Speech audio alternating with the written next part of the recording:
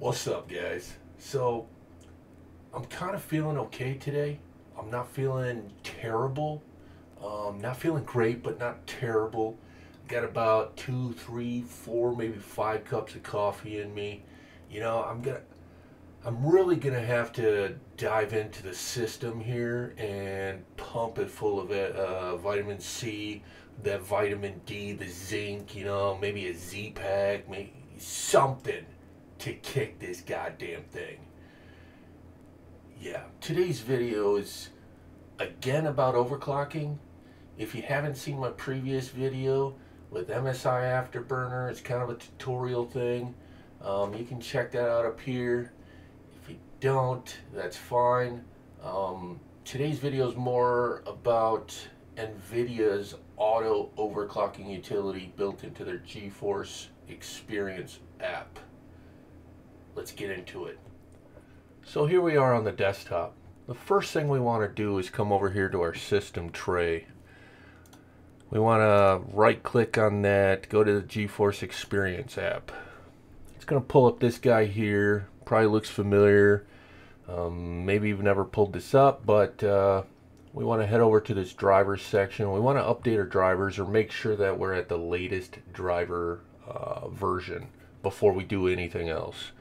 So if you see this, typically you might be at the latest version, but you can always click this button and check for updates, and they'll give you this little indicator down here. You have the latest GeForce game ready driver.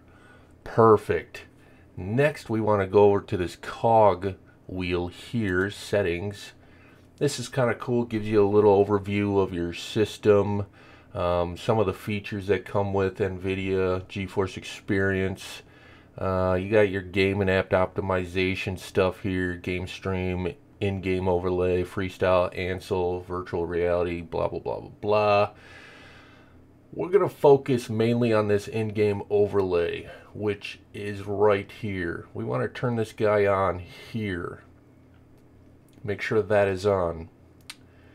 We want to also highlight the fact that Alt-Z is how we access that that feature.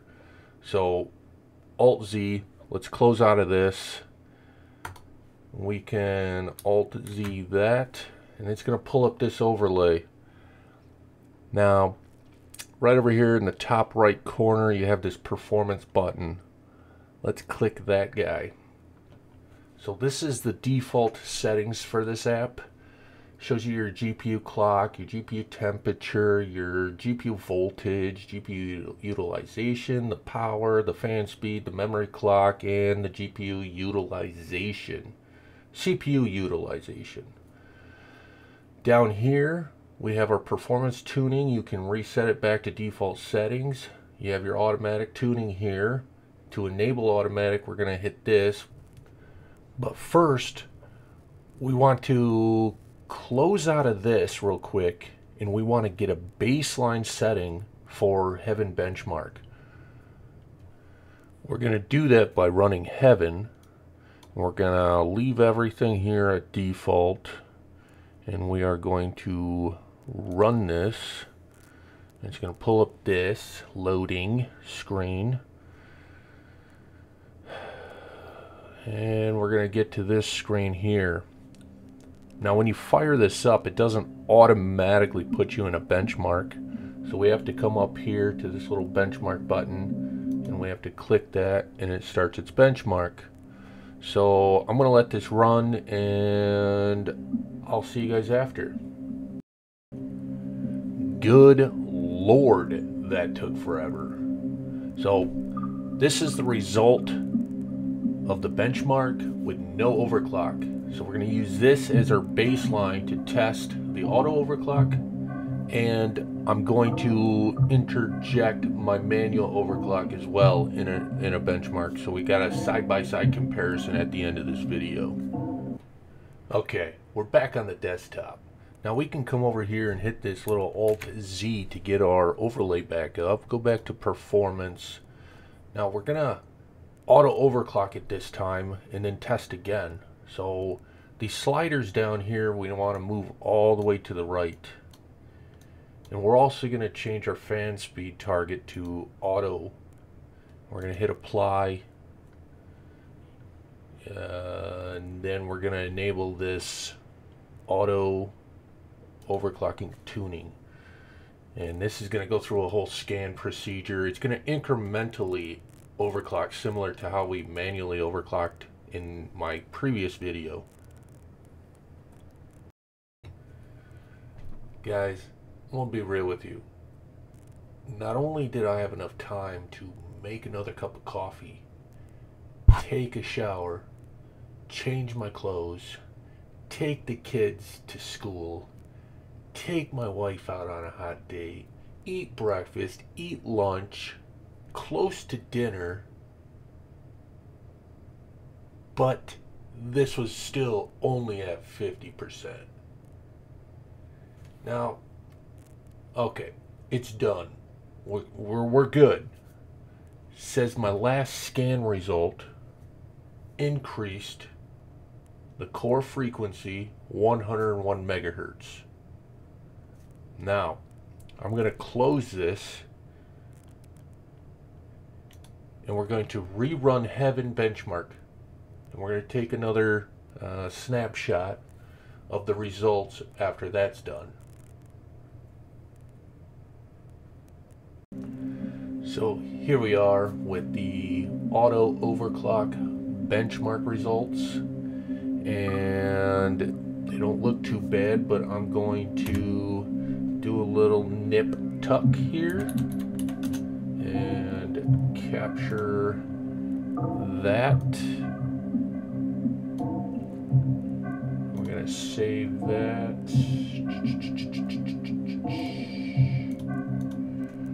Auto overclock. Save.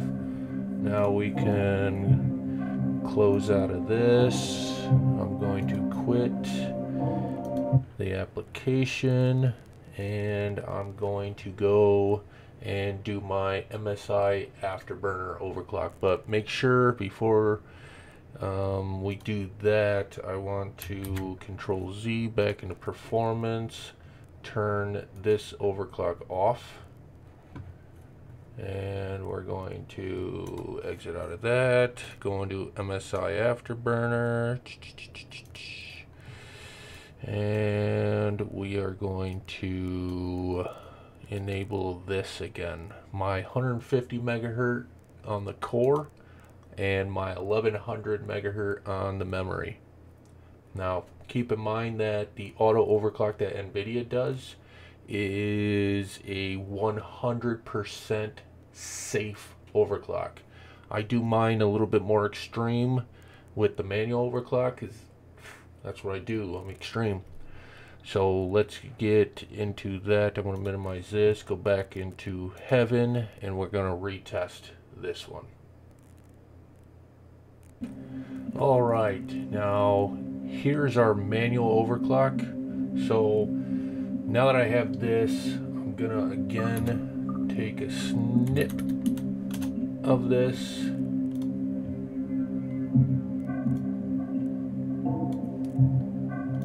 So here are the results from all three benchmarks.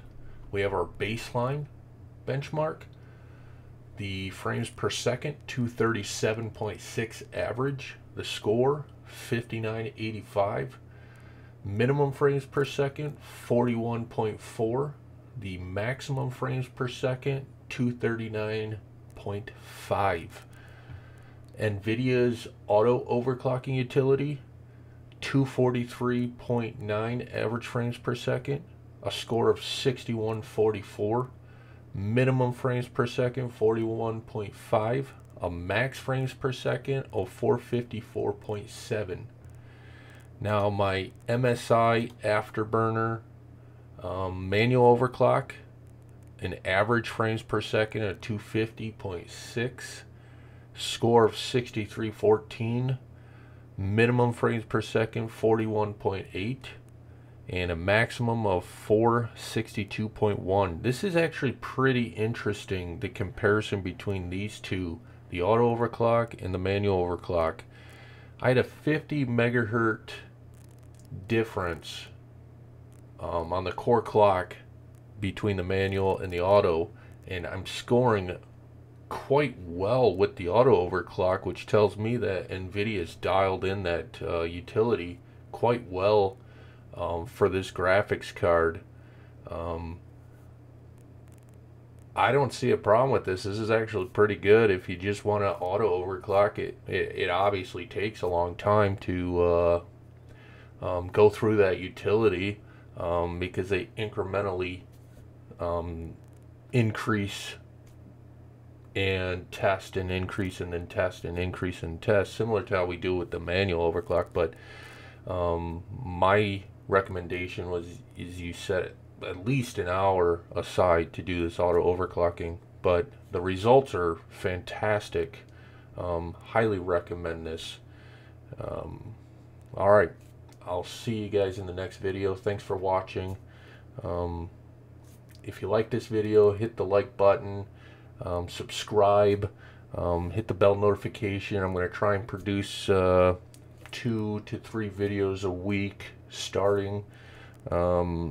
Probably next week I'm going to try and get more consistent with my drops, so you definitely want to hit the subscribe and notification. Alright, thanks.